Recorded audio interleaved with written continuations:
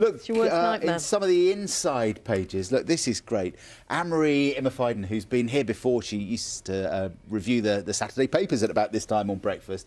She has taken over Rachel Riley's role on Countdown, doing the numbers and the letters, and she is well qualified, as the Daily Mail reports today. There's Marie when she was 11, starting at Oxford at the age of 15. She got a master's at the age of 20. She speaks 6 different languages. Wow.